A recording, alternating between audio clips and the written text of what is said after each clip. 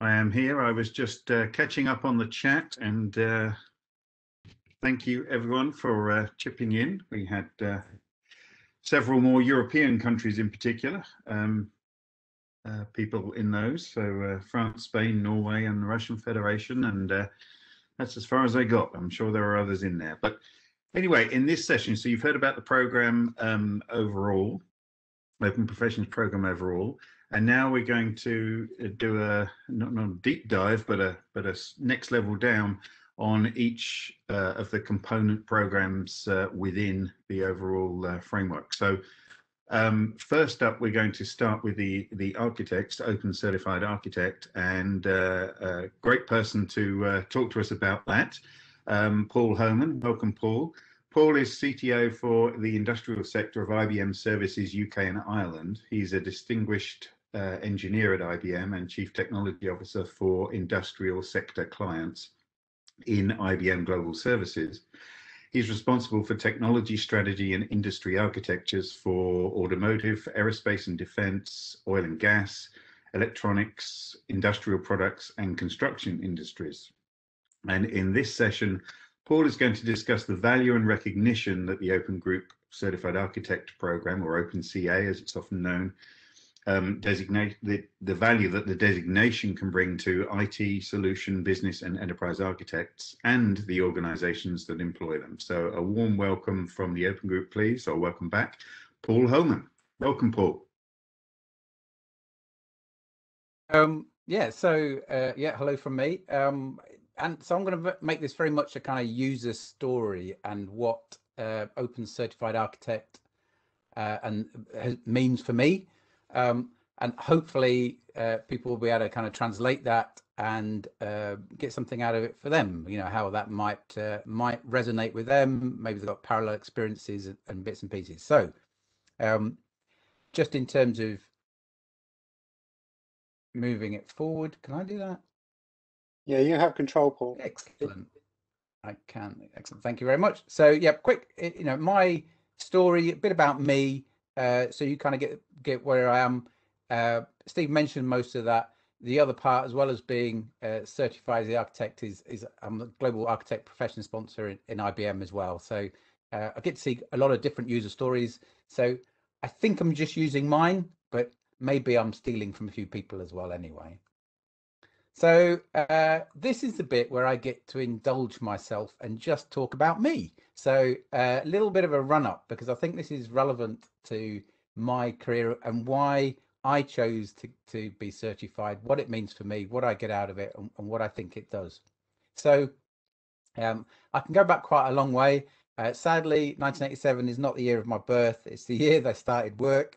And I started work at a little company called Lucas Aerospace in the UK that made airplane components. The important thing was I started as a graduate alongside a load of other graduates.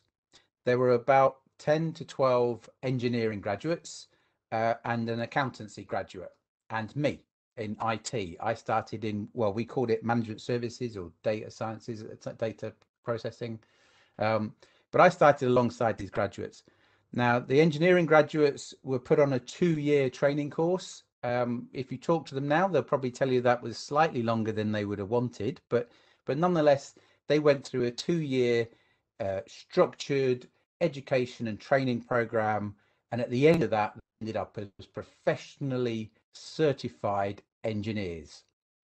I, on the other hand, went on a 2-day programming course and was told to get on with it. Now that kind of really bugged me because I felt that they were being set up for being professionals and I was just being a hired hand. And that was the kind of the start of my whole thing about why professions was important in the world of IT.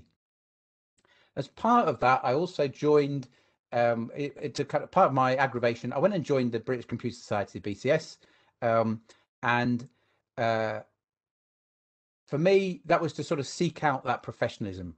And I got some things from that, but at the time, not enough to be able to kind of say what it was I was doing. So it was a kind of a mixed piece at the time, going back quite a way, of course. And then I had the opportunity, I was very lucky at Lucas to do a master's course an MBA at Warwick Business School that taught me a load of things, but including strategy and architecture. That's where I found out about what architecture was. I took it back into Lucas. After a short while, I moved to Royal Mail, and I started in Royal Mail UK Post Office in 1994, working at various different things. And I put in the label there is people were saying, oh, can you just do this? Can you just do some analysis? Can you just do some team leader? Can you just sort out this IT problem, etc.? So I'm still doing a lot of different things, but I found out how I could apply some of the architecture I'd learned at business school and that kind of thinking to the projects I was working on at scale. And that's when the light bulb went on, and when I found the open group, and I got involved in the open group shortly after that, and just kind of to learn and develop myself. And then a short while after that, around just for about the year 2000, I became the chief enterprise architect for Royal Mail. And I did that for over 6 years. But I have to say, it was still unstructured on a personal level. I was doing the job. I was being recognized and talking about it and getting involved, in developing things like TOGAF, etc. But I still wanted that kind of professional recognition, and I left and joined IBM to be part of the IT industry. That was a career choice for me at the time, and actually knew beforehand that they had this open group certified program. Because of my open group connections, I came inside and found they had an accredited program for architects and other professions, and I certified almost straight away using my previous experience at level 2, master certified IT architect in those days. And ever since, and then basically I certified as distinguished level a few years later, 2013, and I've been renewing that. And my latest recertification was February this year. So I'm still keen to keep it up to date, even though it's something that sits in my back pocket. Now, that's quite a lot of background, but the reason I share it is because I think I want to explain why open certification is important for me and for the industry and for hopefully those around. So one, it's very, very much about what are my reasons? One, that professionalism. I think James at the top of the session, for those that would have heard it, or if you hear it in the replay, talked about doctors and whatever. To me, I want to be able to recognize an architect. It is is a profession. That is the architect. Yes, there are specialisms within that and disciplines, and I think we all kind of move across. I'd like to see actually a combination of all those tribes and see that as one big professionalism that I can recognize. That I recognize what an architect is, and that there needs to be professionalism around that. That professionalism that not only brings with it kind of like things like a code of conduct, whatever, but helps with a career structure. What in my own personal experience, although I felt I was enjoying what I was doing and prospering from it, the structure felt a little bit vague. I didn't feel like it was organized. And if I come back to my 2 days of programming course and get on with it, it felt like IT had some way to go to kind of help me think about my career. And the other part is, and I think this is maybe I'm being over personal, but maybe this will resonate with some, is there are various points in time when we suffer from that imposter syndrome. Am I really up to this? Is anyone going to find me out? Am I suddenly going to get that phone call from my boss that says, Paul, I've sussed you out, what are you doing there? But actually we all go through that, I think. Well, maybe hopefully I'm not oversharing, but if you go through that, having validation that what you got, what you do, is actually recognized by others, by peers in particular, the peer recognition part, is hugely validating to allow you to kind of feel good about it, feel that you have something and that you can move on. So the second part,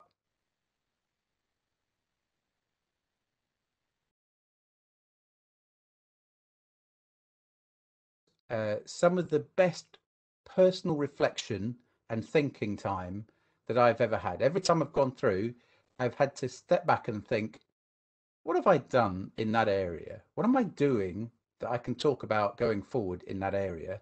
And how do I evidence that? How do I actually show somebody that I've got something there who doesn't know me already? What do I need to do to be able to demonstrate that competency, that capability, and bring to life that story, that piece that I'm claiming to have? And actually, that reflection was not only helped me kind of think about that, but it highlighted to me the strengths that I had and the gaps. And I could think about the gaps and what I wanted to do about them, and I could think about the strengths and what I wanted to work on. And basically, it allowed me to hold that mirror up to myself. That the whole process gave me a focus and a direction, because I could see some things that I did would be common to multiple futures, whereas other things were very, very specific. And I could then make a choice as to which ones I wanted to do and when, rather than just receiving instructions as to what I should be doing. I like to take control, and I felt the process of certification allowed me to feel like I was in control of that. It did provide me career guidance, because actually one of the things that happened is through the process, and I don't think it's mentioned enough, but you work with mentors, you work with colleagues, and you get feedback and input. And actually that career guidance is really useful to start building as a habit outside of just the certification process. But it helps bring that to the front. And then finally, the outcomes for me, one, huge pride. I'm very, very proud to call myself an architect, and that's certified. Very proud that my peers continue to recognize me as worthy of carrying the badge. And I carry that badge with pride. I mean, I won't pretend not to. I think the second part, the peer recognition, is completely, a major part of this. Is that actually not just what you know, but what you've done. Actually, other people look at and kind of go, yes, I recognize in that person a fellow architect. And that's really important to me personally, and I believe to many others as well. And then the last part is the connections. So through the process, you will, talk with people, you'll be mentoring, you'll be receiving mentoring, and as part of the process, it helps you remember to do mentoring, etc. And that actually builds the connections. And in a world where there's so much going on and so many changes, connections are one of the few things that we need to kind of keep remembering to do, because that's the way we learn and how we share and how we develop as a professional community, from that point of view. So just to kind of rattle through and finish off, what does it mean to me now? Well, advocacy is important. So I certify not because my job requires me to per se in terms of what I do today. I think it used to, because I was very hands-on. Now I think with a lot of the work that I do, having the title of distinguished engineer allows me to get a number of different type of recognition, if you like.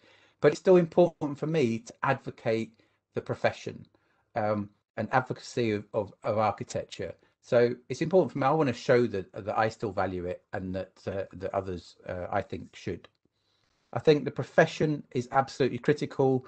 I'll come back to that in a minute. And the last one is about returning the gift. Many people, I felt, and in hindsight, I hadn't realized the scale of it, but it's a gift to be helped through a career, to help through to different levels of professional certification, and to have that peer review and have the recognition back.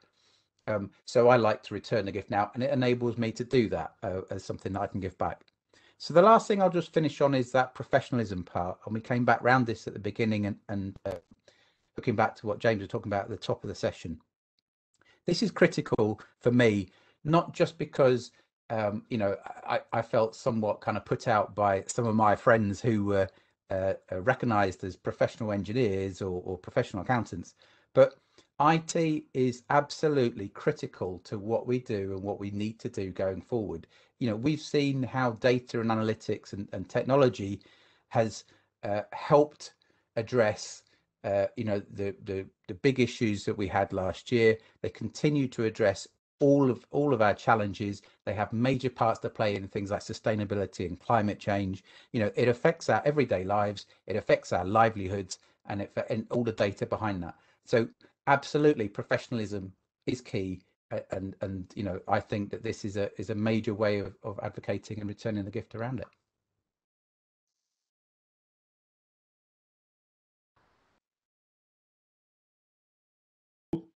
Thank you very much for that. I can absolutely vouch for the fact that you're not an imposter, and what you do is recognised by others. So I appreciate the summary, and I know there will be, well, there are some questions coming in, and so please come back and join the panel shortly once we've heard about the other programs. In the meantime, big virtual round of applause for Paul Homan, please. Thank you, Paul. Thank you.